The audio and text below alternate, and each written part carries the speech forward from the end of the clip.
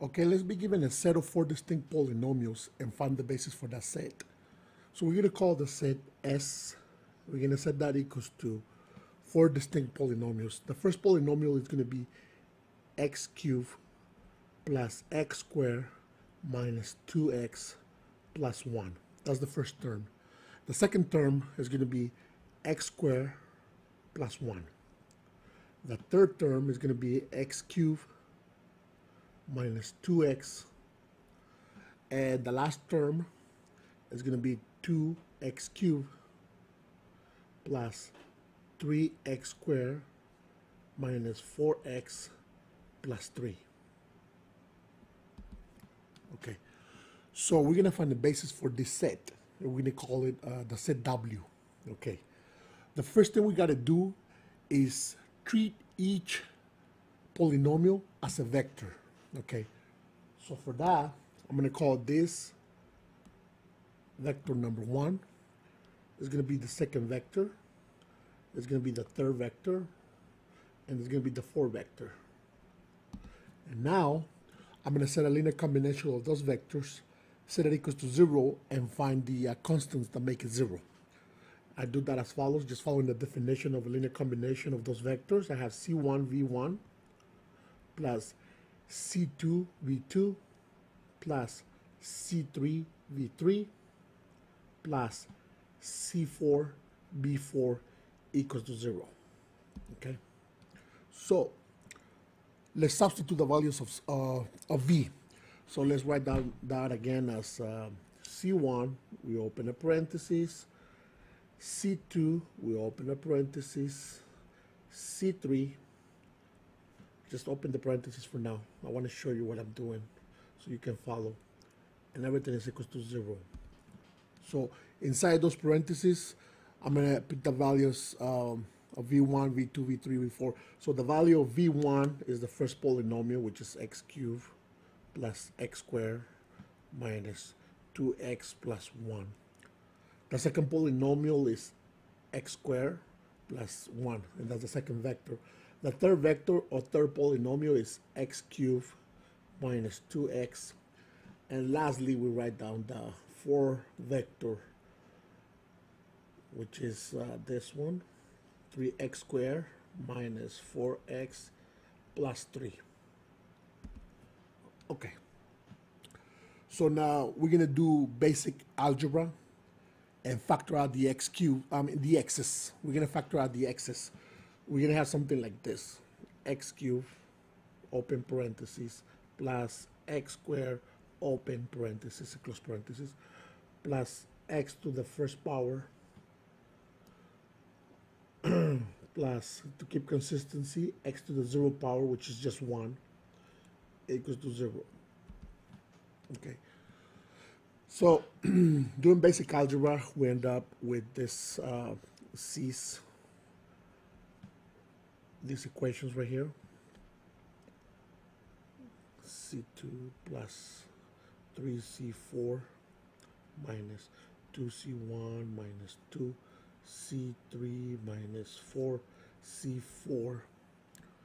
And down here, I'm going to write down the C's that don't have an X. Okay.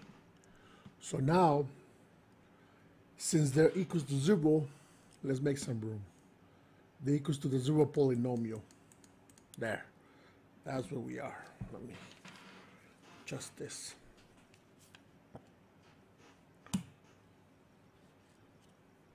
Oops. Okay, right there I want it. Okay. Let me see. Do I start here? Yeah, that sounds perfect. Okay. So we know that is equals to 0. We're going to equate that equals to 0. So each of the C's is equals to 0. So this C right here, this equation is equals to 0. This equation right here is equals to 0.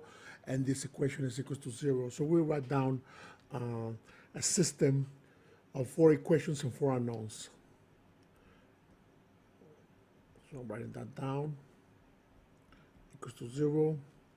C1 plus C2 plus 3C4 equals 0 minus 2c1 minus 2c3 minus 4c4 equals 0, c1 plus c2 plus 3c4 equals 0. I'm going to explain what I'm doing just in case you're not following me right now. So this is a system of 4 equations and 4 unknowns, and that system came from here. These are the coefficients of x cubed. These are the coefficients of what is it doing? Oops.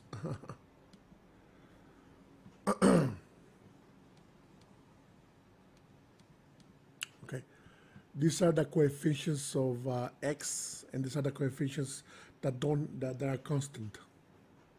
Okay, so we're gonna set up a matrix. Okay, it's a homogeneous matrix with the coefficients of the c's.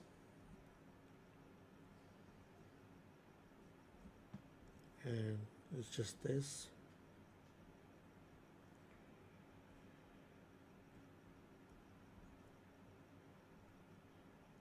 Okay. So this is nothing more than trying to solve for C. Oh, it's kind of crooked.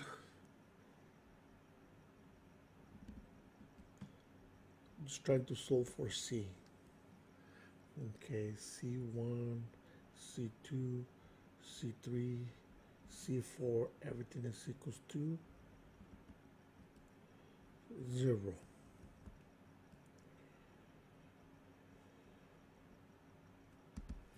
Okay. So this is easy. You can see that if you multiply this first row times 2 and you add it to the third row, you're gonna make the third row 0. You can also see that the second row, if it is subtracted from the fourth row, is gonna make the fourth row 0 if we put there the result. You know, because the second row and the fourth row are the same. So if we subtract, we're gonna get 0. So let me scroll down, let me make some room and write down what I mean. Let me see if I can do that here. There. Okay. So I'm going to perform elementary row operations on the homogeneous matrix, and I'm going to end up with the matrix in row echelon form.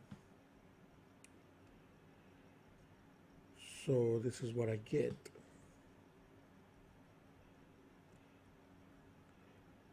2, 1, 0, 0. Okay. So like I said before, if you subtract this row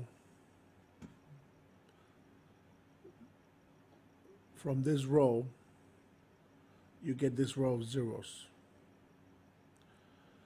And likewise, if you multiply this times 2 and add it to this third row, we get a row of zeros. And so we have that the leading one is this one in the first row, first column, and this is the second leading one. And so that represents, represents the first vector, and this represents the second vector. And what that means is that the first and second vector only are linearly independent. And we can write down this over here. Let me see. Okay.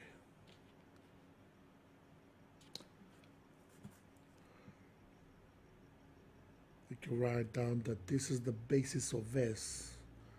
Is the first vector, which is x cubed plus x squared minus 2x plus 1, and the second vector, which is x squared plus 1. And so that has dimension I'm sorry, I'm in the wrong place.